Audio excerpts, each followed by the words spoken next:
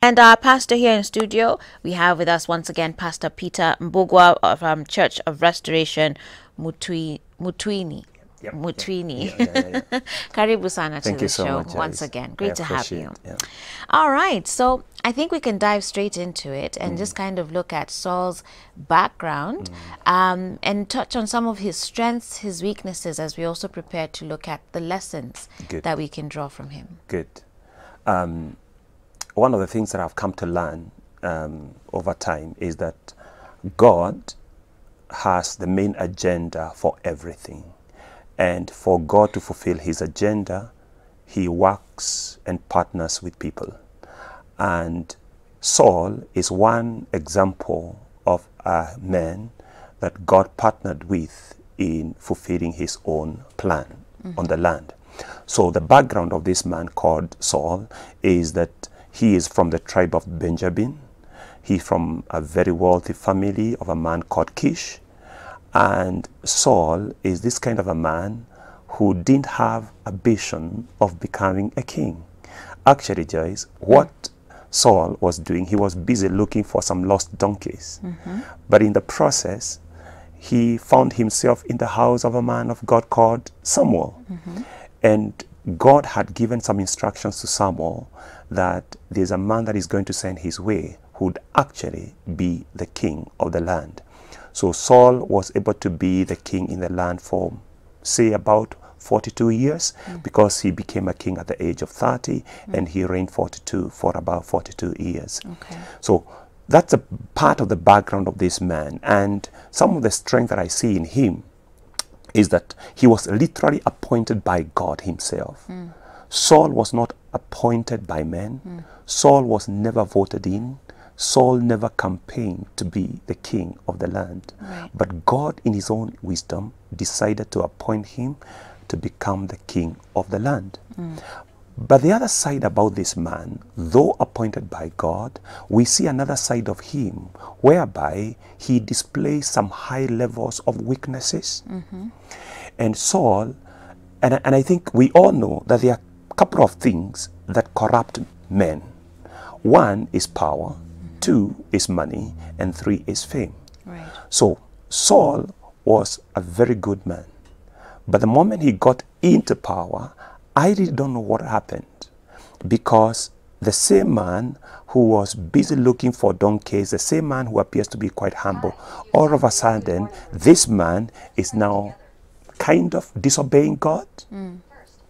There are two incidents where Saul disobeyed God. The first incident is when God said to him, you've got to go and finish all the Amalekites. But this man, Saul, decided to spare King Agag and a few of the animals and a few of the people. And God was not impressed with that. Though it is God who at some point had appointed him to be the king. But in the process, he disobeyed God. And then there's a second incident when King Saul was supposed to go into battle with the Philistine.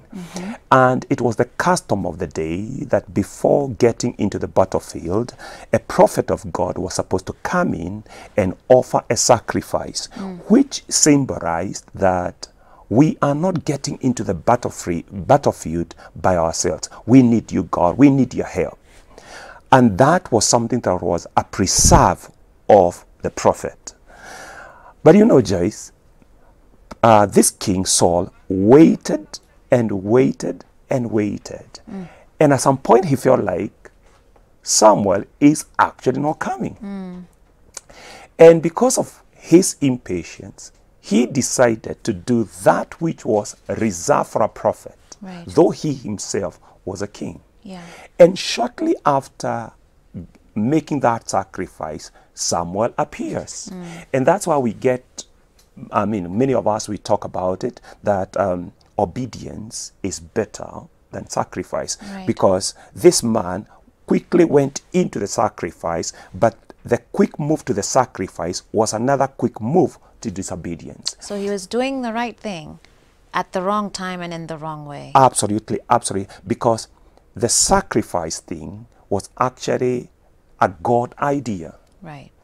But as much as God has got ideas on how things need to be done, he describes the formula on the way it needs to be done. So this was supposed to have been done by someone, but he went ahead and did it by himself. And because of all these things, the same God who had appointed him to be the king rejected him as a king. Yeah. And I think for me, that is a real unfortunate state of affair when at one point God has appointed you, and at the far end, God is actually rejecting you. Absolutely. And that's, I think, a great tragedy of his life. And sadly, the thing we remember him for as the guy who lost favor with God when God had actually bestowed it upon him. And hopefully none of us find ourselves in that sort of situation. But we're going to take a break at this point. You can be reflecting on what has been shared so far. 111-444-111 again is the SMS line. And when we get back, we're going to be diving some more into Saul and even just looking at some of the other lessons that we can apply to our own lives from his story. We'll see you after this break.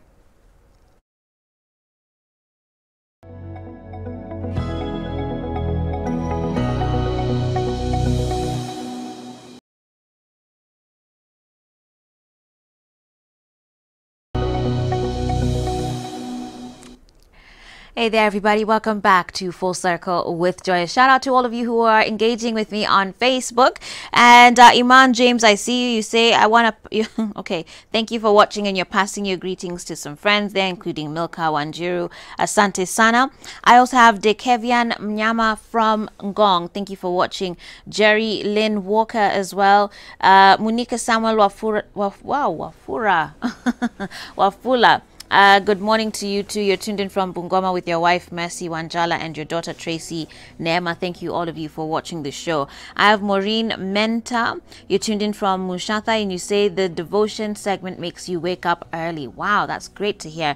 Thank you so much for being a part.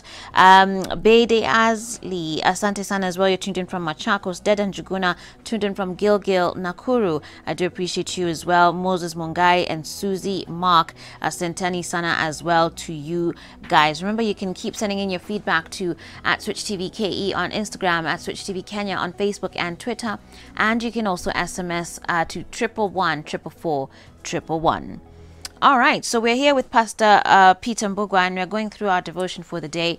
We've been learning about Saul, and sadly, the biggest tragedy of his life is that he was actually favored by God, and then because he decided to do the right thing at the wrong time and in the wrong way, among a host of other challenges, pride, jealousy, just to name a few, he actually lost favor with God. And how sad. I think that should scare every single one of us, that if God has actually put his hand on you and decided to bless you, made you king from nowhere. Yeah. You were tending sheep. He was actually looking for donkeys. Looking for donkeys. And then God makes you king and you lose it. Yeah. Oh man, may God help us to not lose his favor. Indeed. So let's draw some other lessons from his life. Good. There are a couple of lessons that we can pick up from the story of this man, Saul, and I'm sure the reason why we need to learn about this is that we can avoid those pitfalls. One of the things is that God can promote anyone into any position of power or any position of influence. This man, there is no any single biblical evidence before he became the king as like he had ambitions of becoming a king, but God in his own way, because God had his own agenda of this man, he just decides to propel him into a position of power and influence. So I think a lesson number one for me is that God is not a respecter of persons. That's right.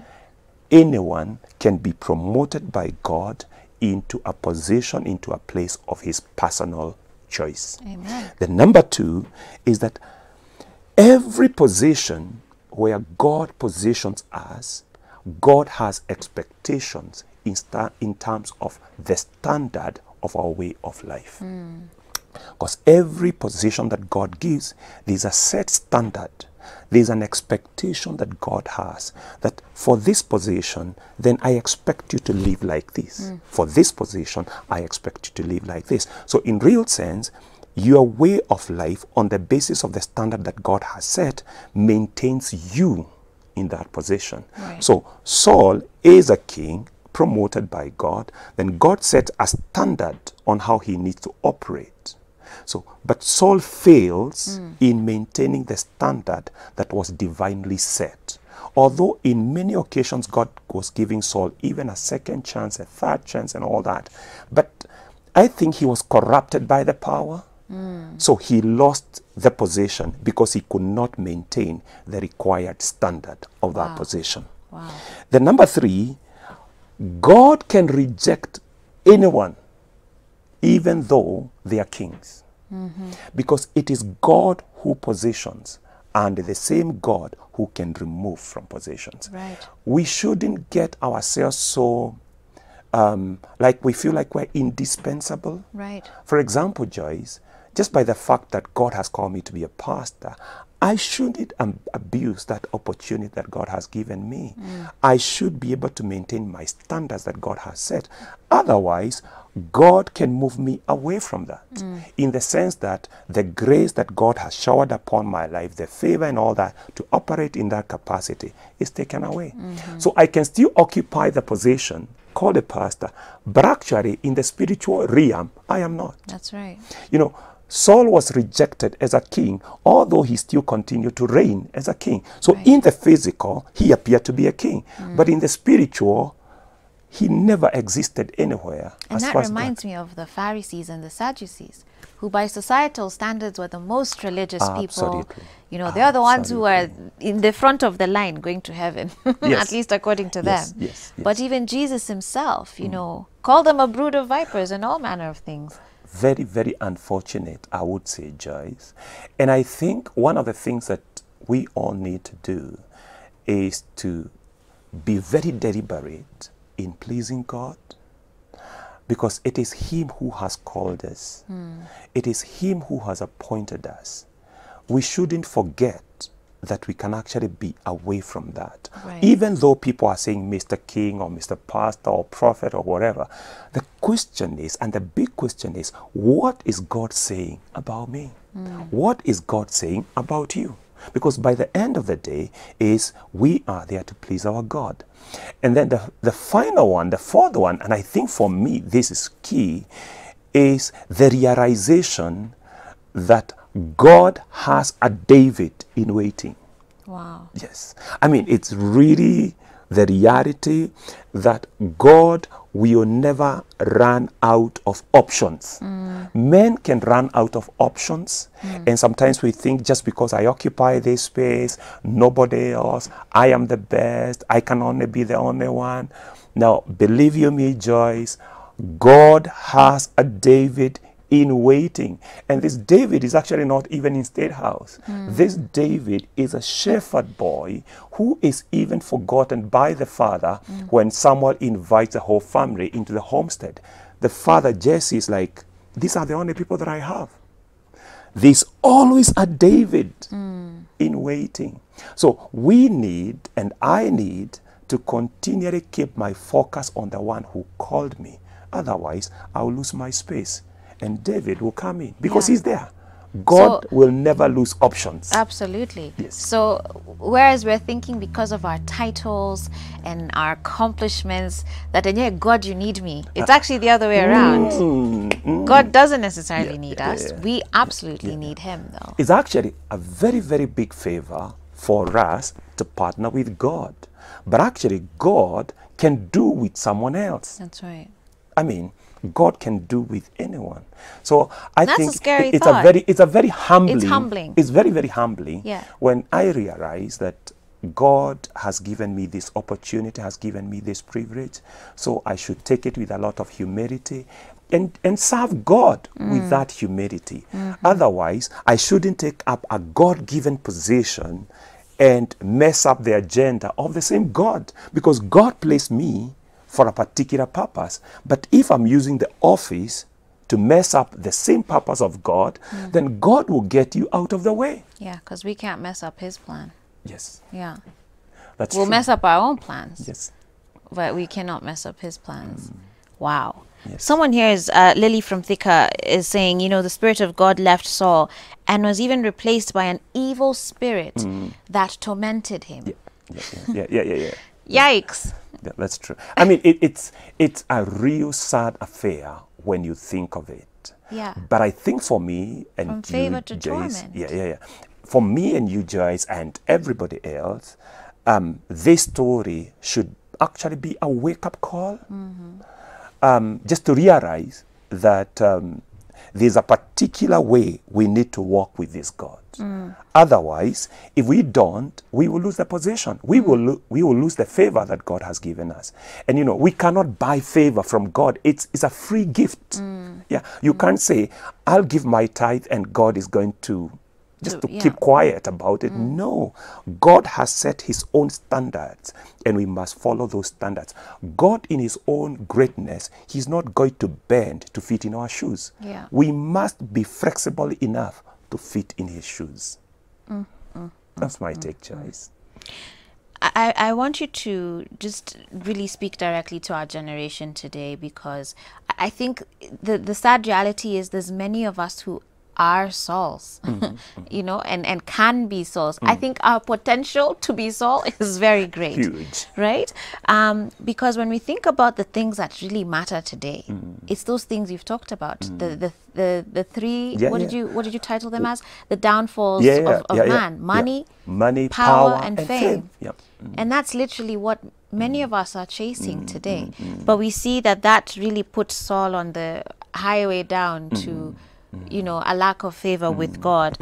And maybe there's something to just really emphasize to our generation today about really keeping our eyes focused on what is the true value of life and what really matters at the end of the day, which is God's approval. Absolutely. I keep telling myself, it doesn't matter if 1 million people are screaming and shouting my name. If God isn't, those 1 million people are they're not going to take me to heaven.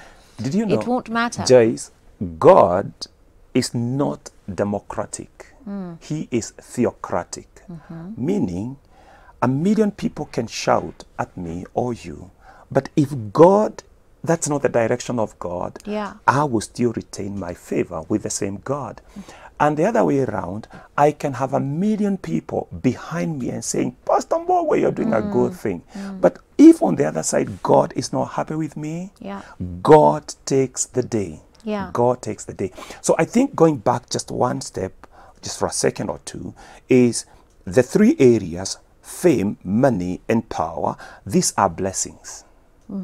These are just blessings. Right. But we should never lose sight on the one who is the owner of the blessings. Because the current generation is changing the focus from the creator to the creation. Come on. Now, the creation is only sustained by the creator. So if we lose our focus and maintain it on the creation, we lose the next part of our lives, which is anchored in the creator. So as much as God has blessed us, and because God will bless us and he will continue to bless us, we must maintain our focus on him who is everlasting. Wow. How do we do that? Now, couple of things, but quick one is very, very simple. I would say the word of God has given us directions on how to please him. So we find the mind of God in the Bible. I always say the Bible is the mind of God in a print form. So it is the manual that is giving us direction on the way of living. And at the same time, we connect ourselves to men of God and people of God who can teach us the word of God and the way of the cross. Because at the cross, there's no pride. At the cross, there is no self. At the cross, everything's about that. And then finally, the realization that we are there to please God. It's not about us, it's about him. So for me being a pastor, it's not about me, it's about God. So when we have that kind of getting back to our senses and realizing that we can't do without this God. So you just submit to this God and to his authority and to his direction. Wow. Let me tell you, Joyce, it's not easy, but it has got to be a deliberate and something that you make a choice that Right. I decide that this is the direction that I need to take. Right, right. Wow. Because this body is very proud. It is. Oh my goodness! It You know, is. it's at home when it's all about the self. But when it's about others, there's a bit of fight within the individual. So God wants us to rely on him. Absolutely. He wants us to derive our sense of worth from him, not from things, not from people, not from power, not from authority. And even just the idea that we cannot outsmart God. I think this guy tried it too many times. There's no way we're ever going to outsmart God. And I think a big lesson too is God expects total obedience, not partial obedience with excuses. You know, God is very absolute in his ways. You can't say, but I got 80%. He means like, did you do it or did you not do it? It's not about 80% of the way. And you know, just to echo what you have just said, you know, Saul, when God questioned him through Prophet Samuel, why did you spare Agag, the king of the Amalekites? And why am I hearing those animals? And Saul came out quickly and said, my people decided to set apart some of the best animals for sacrifice. Right. You know, sacrifice sounds to be part of You're worship. trying to tell God, but this is what you want, sacrifice. we saved them for you. So it is doing the right thing, like you said, The wrong but way. again, you also do it the wrong way, so you lose out favor with God. So we've got to do the right thing, and we do it the right way. Yeah. And this to me has been, if there's any lesson that I'd encourage every young person to learn, it's that one. And I had to learn that at a young age, that the end does not ever justify the means. I know the world tells us different. The world says, you get there, and then at the end is when we'll figure everything out. No. If you're going to follow God's way, the end does not ever justify the means. Ooh, what a word. Thank you so much, Pastor Mbugua, for coming today. Really blessed to have you as always. I just really enjoy how you break down the word for us. But I want to ask you to pray for us. May God help us turn our hearts. You know, I don't want to be a Saul. I don't want, like, Kumbi, there's a David just waiting over there for me to fail to come in. No, I want to obtain God's favor and keep it and fulfill that which he's called me to do. Just before I make a prayer, Joyce, just a quick one. Our God is very merciful. Absolutely. In the sense that we realize our shortcomings and just present ourselves to him for forgiveness. I think God was waiting for that opportunity from this man. Right. Seeking forgiveness. Yeah. Because David was worse off than right. Saul. But David was a man of a very repentant heart. Absolutely. He would go to God, God, I'm sorry. Yeah. God, I'm sorry. Yeah. I wish, personally, I can actually get to that kind of level where I can humble myself and tell God, forgive me. Yeah. God is a God of a second chance. Amen. Please do pray. Heavenly Father, in the name of Jesus, we thank you and we bless your holy name this morning. Thank you for the opportunity to hear your word and being very specific, the lessons that you are teaching us from Saul. And we pray that none of us, including our viewers, will find themselves in the same trap of Saul.